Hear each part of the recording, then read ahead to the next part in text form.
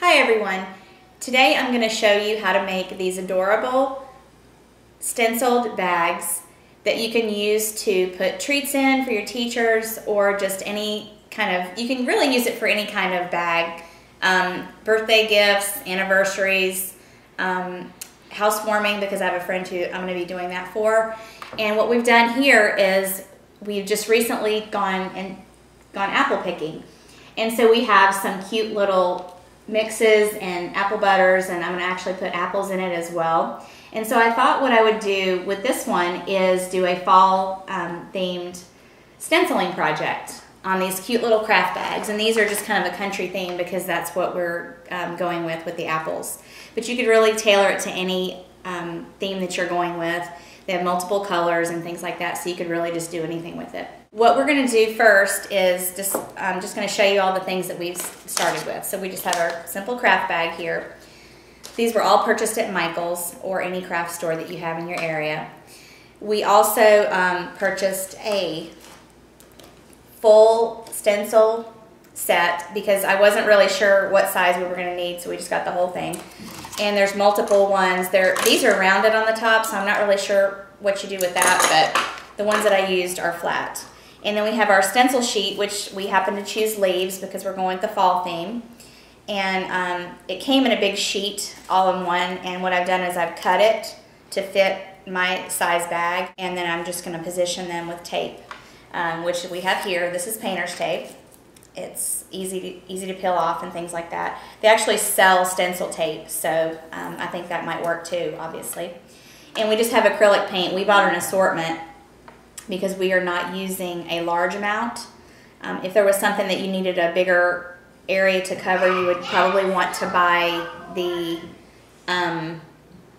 bigger bottles of that. So what we have here is gonna, and we actually ended up mixing some of the colors because we needed muted shades and things like that. So to get started, what we're gonna do is we're gonna position our stencils where we want them, which I've sort of done here already, but I haven't taped them down yet. And I'm going to just tape them down with this blue painter's tape, or whatever, you know, tape you have that's gonna allow you to peel it off so that it's not gonna damage whatever you're trying to stencil on. You can do this on fabric, you can do this on plastic, you can do it on your wall, you can do it basically anywhere. But this is an idea that I had to actually give as like a little back to school present for our girls' teachers, because I think they do such a good job, and it's nice to share, you know, things with them. And we have a bunch of apples that we're going to be sharing, so I thought this would be fun. So now I'm ready to start the project. I have all my stencils taped down, and I'm going to be starting at the top and moving down because you want to do that because you don't want your hand or your arm getting into areas that you've already stenciled. So the first color that I'm going to go with is the green on this one here. So I'm just adding the green on the brush, and I'm just going to tap it off because you want to make it a very dry application.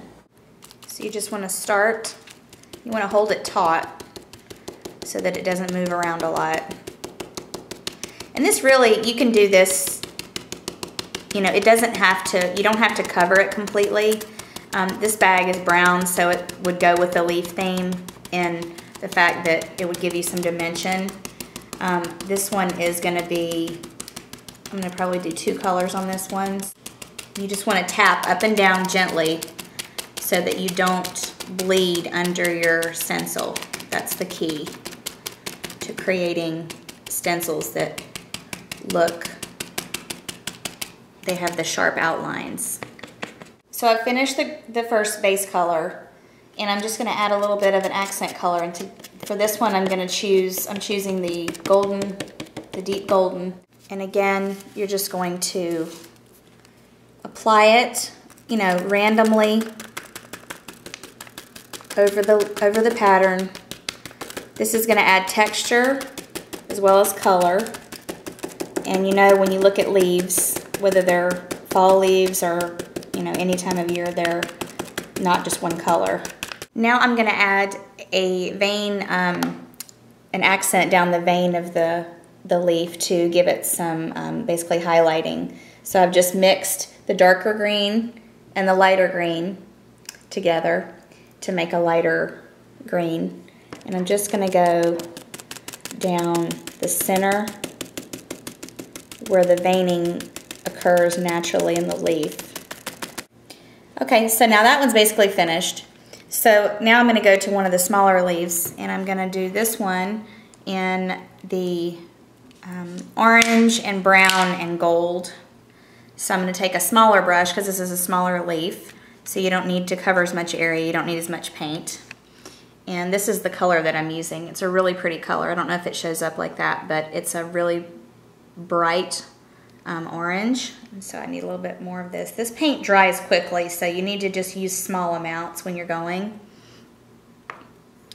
And again, I'm just gonna get paint on the brush. You want to dab it off so that it's not too much to start with. And you're just gonna, you can turn it so that you can really position it really however you want it. But I'm gonna just start and go around again, just like I did with the other leaf.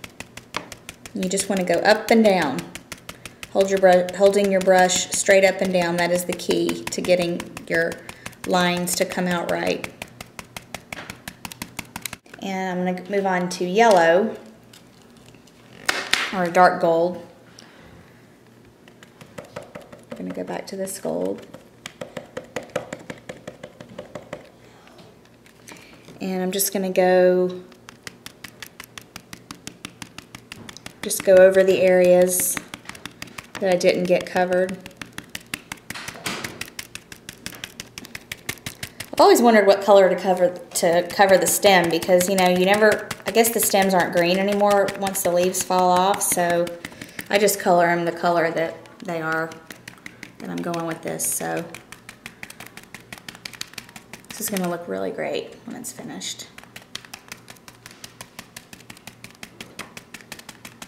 You always want to remember when you're stenciling that you want to add dimension. You don't want to have anything just be one solid flat color, because that is what makes it look like it's a stencil. It doesn't look real. You want to make sure that you add layering of colors. And I'm going to add some more brown. Give it a quick stir.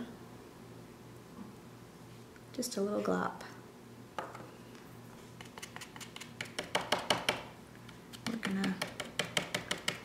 That's a little tiny brush. And I'm just going to go probably up the stem, maybe up the center. And another tip is that you can add water to your paint, and that will also give it more of a, of course, watercolor look, obviously. And it creates more of an airy, light effect.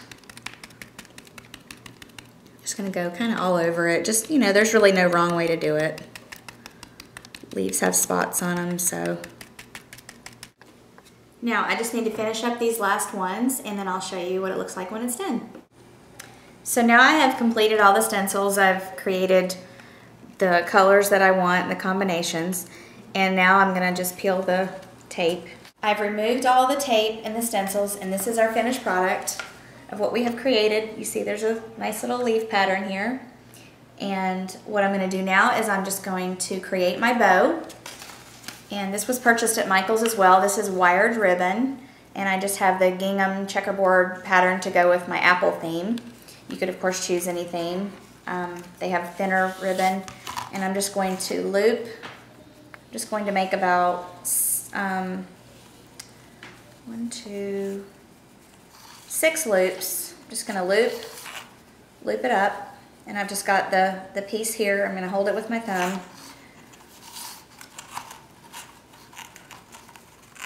See, I've got 3 on this side, 3 over here, and then I'm just going to cut this piece. And I'm just going to pinch it in the middle a little bit to just keep it in place. Because now what I'm going to do is I'm going to cut the tail, which is the piece that's going to come down and create the little end pieces that hang down. which is also going to secure the center of this. You're just going to bring it around and just basically tie a knot.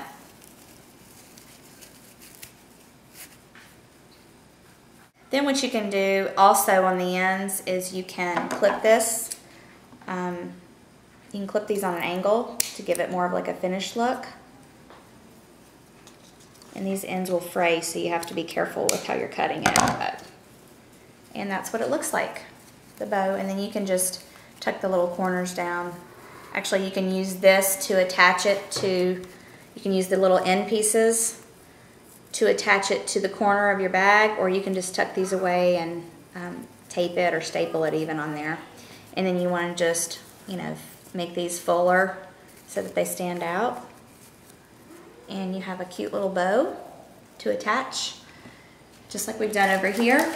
We have our apple mix, or our cinnamon pancake mix, our apple butter, and I've attached the bow on the side with a little tissue paper, and here's our finished product.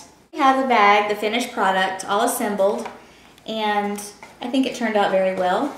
So I hope you guys enjoyed watching this video, and I hope it really inspires you to get out there and craft with your kids or with your friends. It would be a great activity to do with girlfriends, and it's really simple, and you can just tailor it to whatever you need. Okay, thanks for watching. Bye.